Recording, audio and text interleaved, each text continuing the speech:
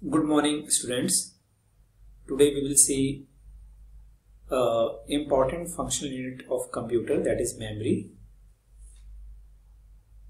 Memory used to store instructions or programs and data. And in today's topic we will see memory key characteristics and memory hierarchy.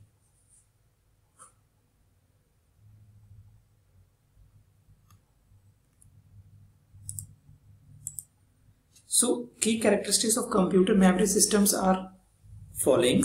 First one is location.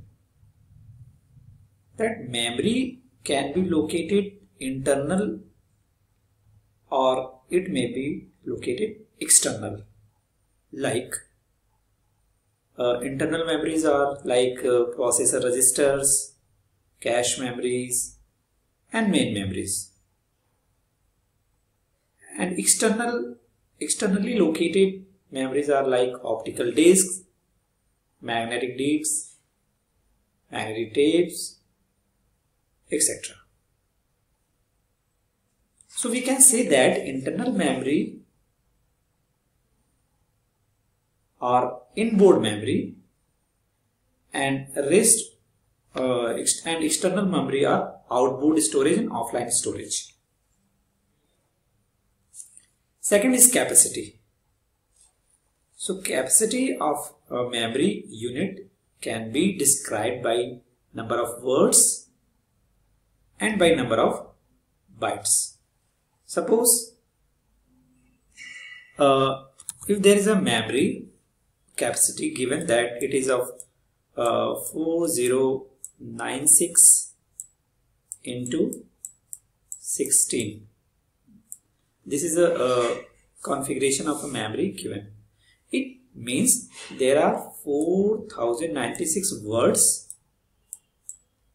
and each word have size of 16 bits. So this is the capacity of a memory, that there are 4096 words and each word have a size of 16 bits. And by this we can say how many address lines will be in computer. So when we will raise the power of 2, we will mention it the power of 2. So it will be mentioned as to the power 12. It means 12 bits will require for address lines and 16 bit for data lines. Next characteristic is access method, unit of transfer.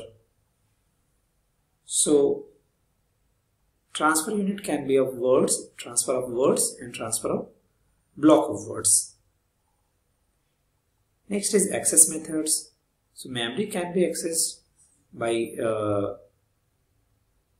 randomly or it may be accessed by sequentially. So in a random access method, each storage location in memory unit can be accessed independently of other locations. But in sequential or serial access method, every storage location depends on other locations. In a particular order, every storage location will be accessed in sequential access method. Performance can be measured by two parameters. One is access time and another is cycle time. So access time is the time elapses between the initiation of an operation and the completion of that operation. Like the time between the read and the memory function complete signal is known as access time. Cycle time is the minimum time delay required between the initiation of two successive memory operations, like the time between the two successive read operations. That is, cycle time equals to access time plus some delay. Next one is physical type. So memory systems can be made up of semiconductor or magnetic or optical or magnetic and optical. Physical characteristics: memory system can be volatile or non-volatile. So volatile stands for if contents of a memory system are destroyed when power is turned off, then it is known as volatile. Like RAM memory.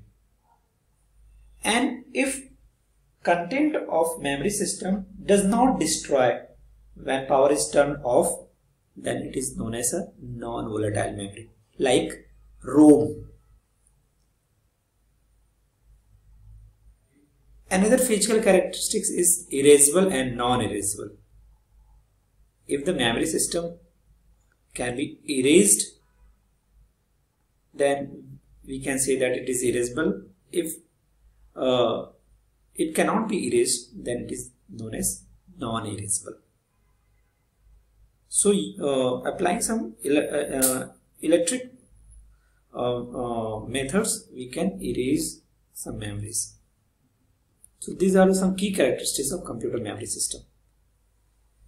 Next is the memory hierarchy. So memory hierarchy described by the three key characteristics. One is access time, another is capacity of the memory, and the cost of the memory. So we can see that this one is the tape units or magnetic tapes, optical disk, and having a larger capacity. Next level is of disk storage, like solid state and magnetic. Next is main memory, that is made of DRAM, that is dynamic RAM, and cache memory is made of static RAM. And on the top is registers inside the CPU. So as we move from bottom to up, so there is increase in cost per bit. And if we move from downwards, from up to bottom, so there is increase in size as well as increase in access time.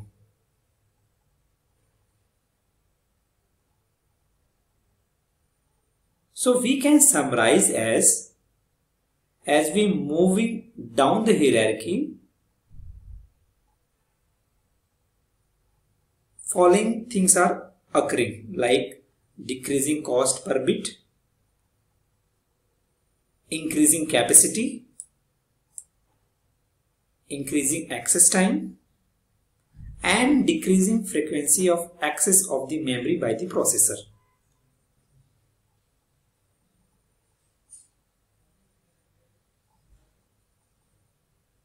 So this is known as memory hierarchy. So on the basis of these three key characteristics, memory hierarchy can be explained.